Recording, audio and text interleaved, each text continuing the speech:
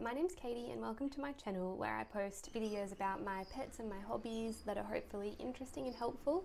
Today the video that I'm going to make is about how to make a guinea pig enclosure that's made out of timber. Hopefully this build will be easy enough for anyone to make and to give a go and see how you like it.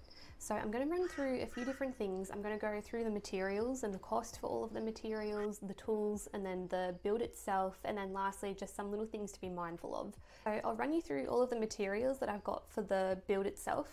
So it's 2 cube storage units from Bunnings that were $54 each. I believe that you can also get these from IKEA, except I think they might cost a little bit more. And then I've got along the bottom, so the base, is 3 pieces of melamine that I got from Bunnings as well, and they were 240 centimeters long and they were $32.40 each. Then I have one 2.4 meter piece of pine timber, which came as 23.5 centimeters wide, and it's about 2 centimeters thick, and that was $43. And that piece of timber is what you see along the back. And then for the 2 side walls, I bought one piece of 1.8 meter pine timber, and that was $32.55. And all I did was cut that in half because it's 90 centimeters wide on each side. Then I got one 120 centimeter times 60 centimeter piece of PVC sheet, which is that kind of plexiglass acrylic stuff that you see on the front, which was $55.20.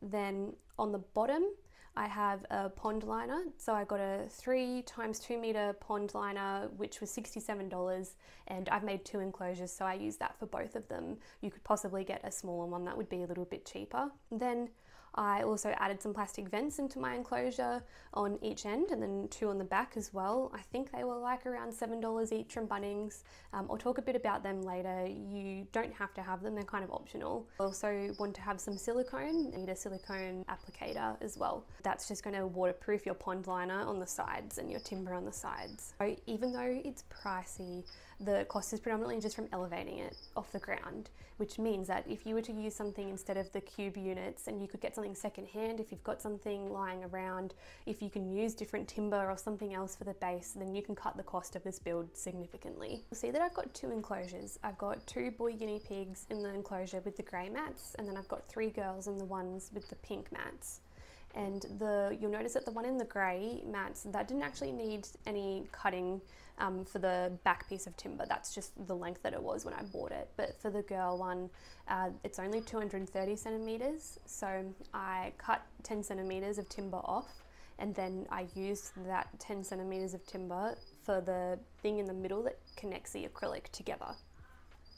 So most hardware stores, including Bunnings, actually offer a free cutting service. I think it's free for like 4 cuts and then $2 or something like that for all the cuts afterwards. I had the 180 centimeter piece of wood cut in half to make my 2 90 centimeter sides, and then that 240 centimeter piece that makes up the back, just 10 centimeters chopped off that so it would fit with the door, and then I used that little piece to hold the acrylic together in the middle.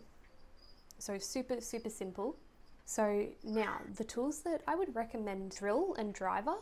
So something that can drill holes and then also drive screws in, and then also a jigsaw. I think that they're a really great idea to get if you don't have them handy. If you're someone who doesn't know how to use tools, I was also that person prior to building this, and it was a really good opportunity to actually give it a go. I just watched some YouTube tutorials to make sure that I was using the tools safely and knew what I was doing. The drill was just to actually drill the enclosure together and put the screws in, and then the jigsaw was what I used to actually cut the acrylic and also cut the little rectangle holes in the pine timber to put my vents in. You're going to use the jigsaw to cut the acrylic. I highly recommend using a jigsaw or a power tool to cut the acrylic rather than using a handsaw.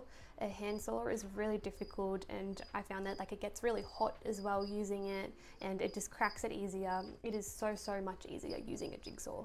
So you're going to keep the whole length of the acrylic for this build if you're doing the one that's a similar size, and you're just going to cut 2 pieces that are 25 centimeters high. Now the reason that it's a little bit higher than the actual timber itself is just to make room for the base underneath. You'll see how it actually just connects nicely and overlaps, so you can connect the acrylic into the melamine base. If you want to add the vents and you like the look of it, you think it's something you could do, then I recommend doing it. It just helps with airflow a little bit and prevents any like ammonia sitting on the bottom of the cage.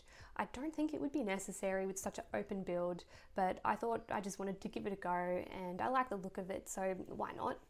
To actually get a rectangle in the timber, what you're going to want to do is get your drill and you are going to measure out your vent size, then drill 2 holes on each corner of your rectangle where your vent is going to go, and that's going to give you room to get your jigsaw blade in there.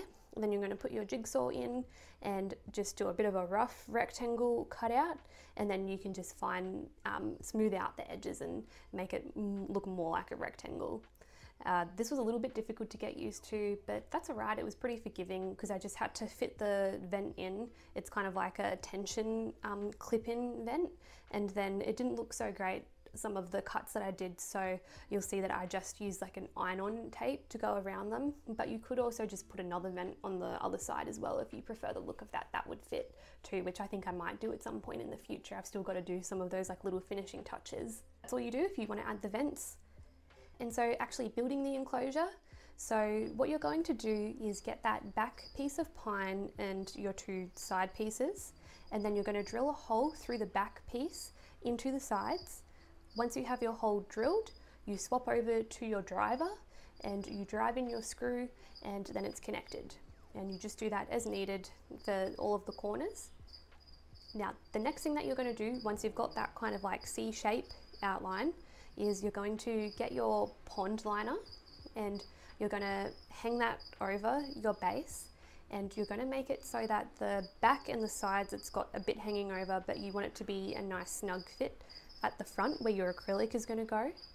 Then what you're going to do is put your frame onto your base, and again you're going to get your drill and you're going to drill up through your base, so through the melamine, through the pond liner and into your frame.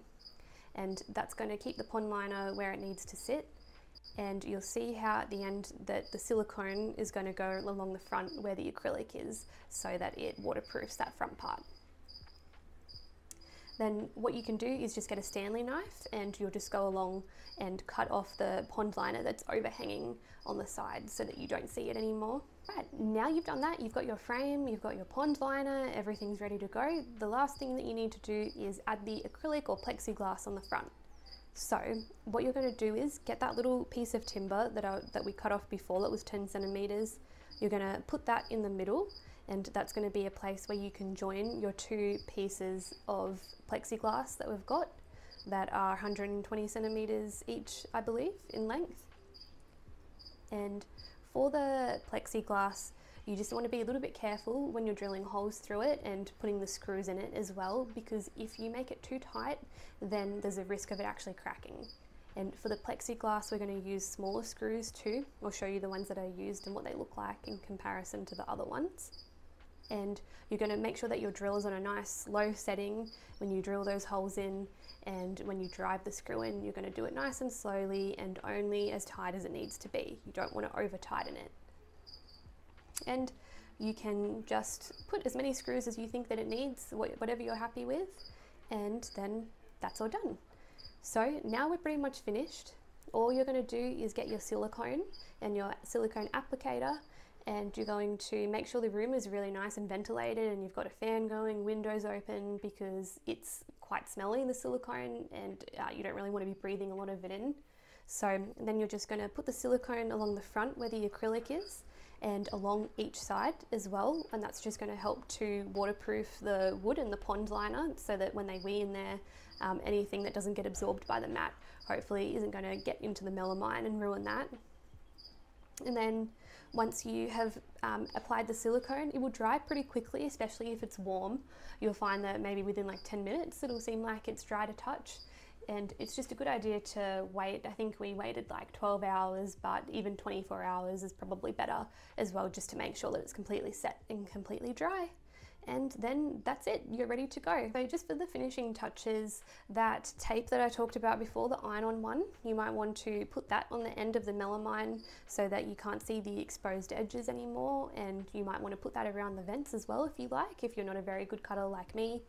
You're going to add your bath mats and your liners and everything. I highly recommend the Kmart bath mats. They are amazing. They're super absorbent and they dry so quickly, and they don't have anything that sticks to them. So all I do is I just shake them, and then I get the vacuum cleaner and get all the poos and stuff, and then I empty it out into the bin, and it's as easy as that. And I find that they don't smell either. I had them in there for like 3-4 weeks, and then I swapped them out and it was fine, because I find that my guinea pigs tend to do a lot of their poos and stuff anyway, like in the hay tray, and I clean that out daily with the puppy pads. So I find that this is working really nicely. I'm always about finding the easiest way to do things. I need to have things simple and I need to have them easy for me to access, otherwise I'm just not going to do it.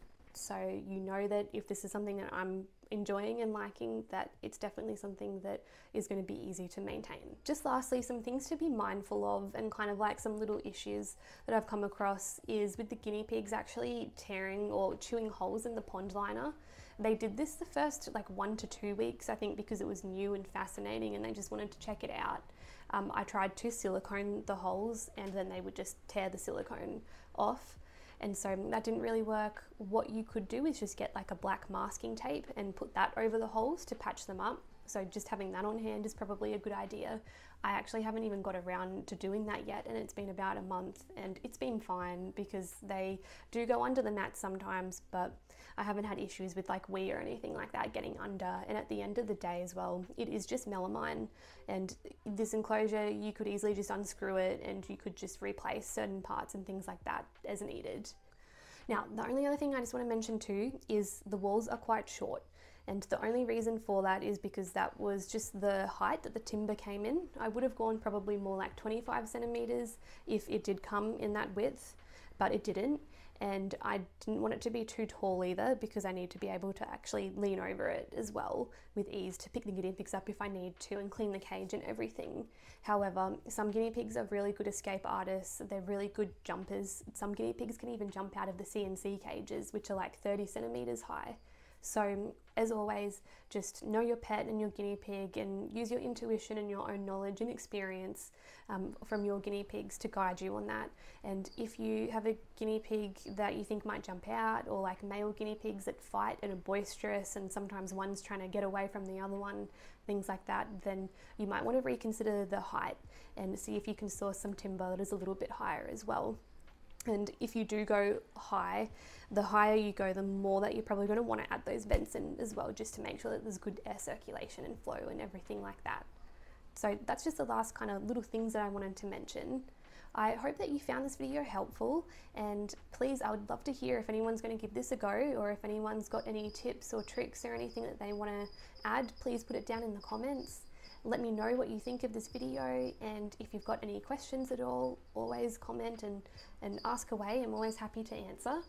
If you found it to be helpful, please give it a like, and if you would like to see more videos like this, please subscribe to my channel as well, and I will see you in the next video.